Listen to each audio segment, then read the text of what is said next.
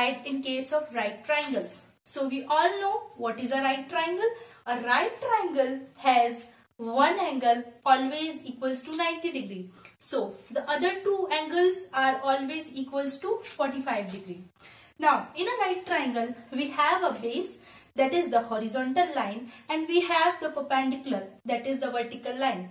The line which joins the perpendicular and the base is known as hypotenuse. Pythagoras is actually the square of this hypotenuse, which is always equals to the sum of this base square and the perpendicular square. Now we will take an example. We have a right triangle in which the base is 3 cm and the perpendicular is 4 cm. We have to calculate the hypotenuse in this question. So how we will do this?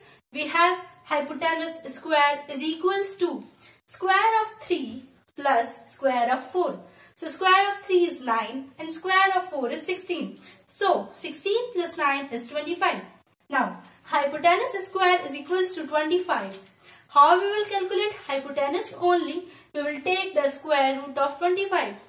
We all know the square root of 25 is 5. So hypotenuse is equals to 5 cm.